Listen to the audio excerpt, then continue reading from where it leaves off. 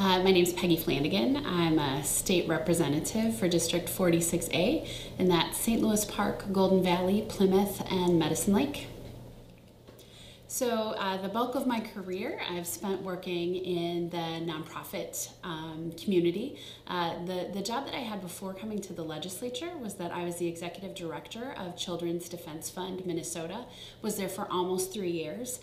So doing work to ensure that we are leveling the playing field for all children and families in the state.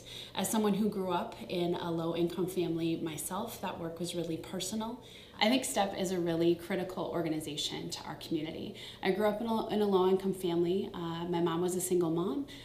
We needed work support, so the Child Care Assistance Program, food stamps, SNAP, and STEP helped my family to help close some of those gaps. So when we really needed some support, a little help to get by, STEP was there to ensure that my family had what we needed.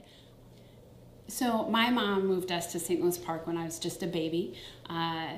We didn't have a whole lot, but she knew that if I grew up in St. Louis Park that I would have access to a really good school system, stable neighborhoods, and an opportunity to thrive. And frankly, that's why my family also lives in St. Louis Park and why my husband and I are raising our daughter there too. We have increasing diversity in St. Louis Park, and I think STEP is helping new families to help navigate our community and to give them that additional support. So if it's having access to the food shelf, if it's connecting families with work support, helping them to navigate housing, STEP really is able to be a partner in families having what they need to thrive.